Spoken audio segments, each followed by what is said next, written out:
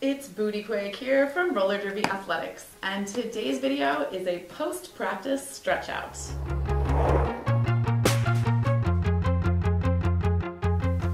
Hey guys, you don't usually see me with my gear on, but I'm here to show you a routine that you can use to cool down and stretch out after practice. And I always like to do these when I'm doing this with my team with all of our gear on, because I do not like to wait for the slow pokes to take their gear off when it's 10:30 at night and I want to get stretched and get home. So leave all your gear on. You can take your helmet off if you want, and let's figure out how to wring out our tight muscles after we've spent 2 or 3 hours skating around in circles. I love to think about stretching as flexibility training instead of thinking of it as some chore that I'm supposed to do after training.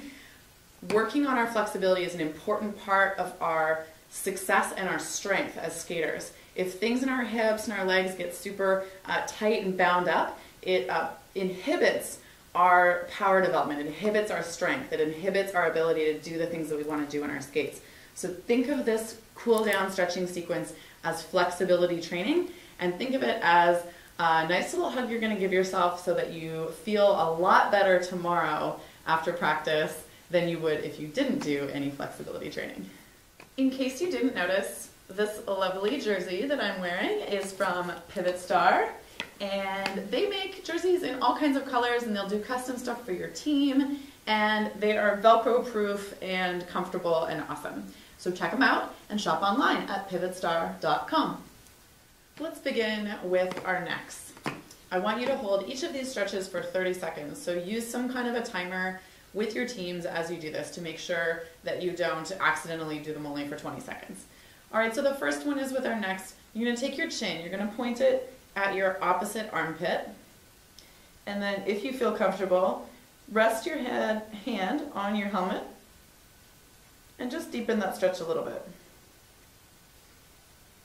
Make sure as you do this that you're not clenching your jaw, okay? So make sure that there's space between your teeth while you do this. After 30 seconds, other side. Chin to armpit, hand over top, and stretch a little bit there. Deep breaths, relax jaw. Okay, the next one I call Charlie's Angels. Make a gun with your hands, and reach it out in front of you. Now, stretch your fingers away from you, widening your shoulder blades away from one another. Feel a stretch across your upper back. Raise your shoulders up towards your ears. Pull your arms back into their sockets. Drop your shoulder blades down the back and side of your body. And repeat. Exhale and reach your fingers forward. Shoulders and arms come up, and then they come back, and shoulder blades down your sides. And you're going to repeat that for a third time. Stretch across your back, reach forward with your finger. Ears, reach your shoulders to your ears, and shoulders back and down. And shake it out. All right, we're going to take it down to the floor now.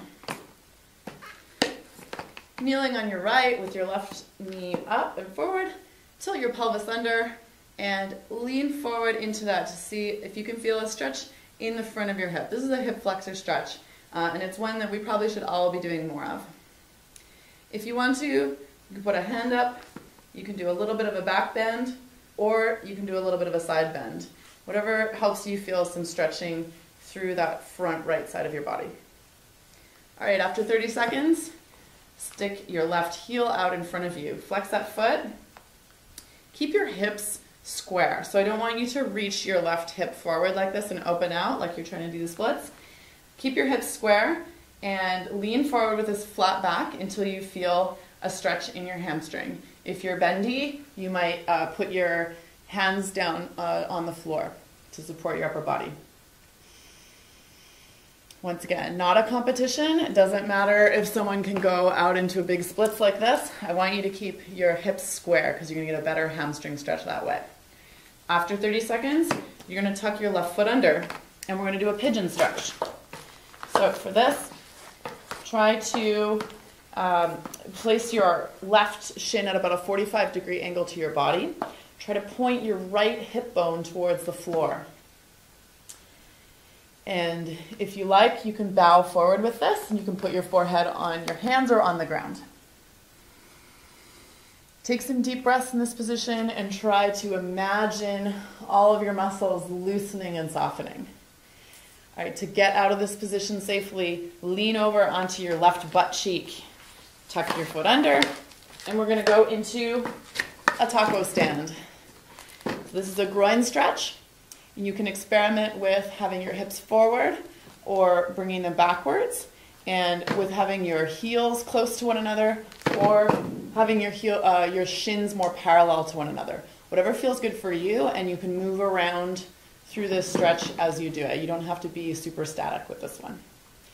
Okay, carefully lift yourself up out of that, and then we're going to go back into the pigeon stretch on the other side. So we're going to tuck our right skate under us, right shin at 45-degree angle to our body, left hip trying to point towards the floor, and we're trying to get our right butt cheek towards the floor. If you've got that flexibility, God bless you. I do not, but I'm working on it.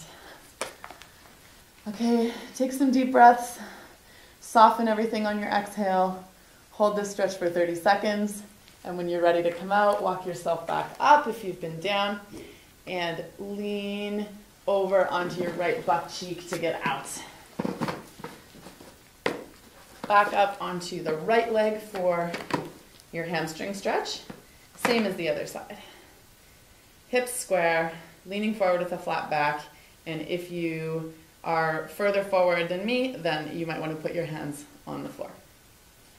After 30 seconds, we're going to do the other hip flexor. Tuck your pelvis under real strong, lean forward, and feel the stretch in the front of your left hip. You can do your arm up and over. Deep breaths, relax your jaw. All right, the last stretch for this sequence is going to be a seated quad stretch. So you're going to lay down on the ground, pull your right heel, the wheels of your right skate towards your right butt cheek, and then I want you to point your right knee straight away from you, like in a straight line, in line with your torso. Okay, so if your knee is forward like this, it's not going to give you a great stretch. And if your knee is backwards, it's a little bit of strain on your low back. So just try to point it straight down. 30 seconds. Flip over to the other side. Grab onto your toe. You can grab onto your wheels if you're not super flexible.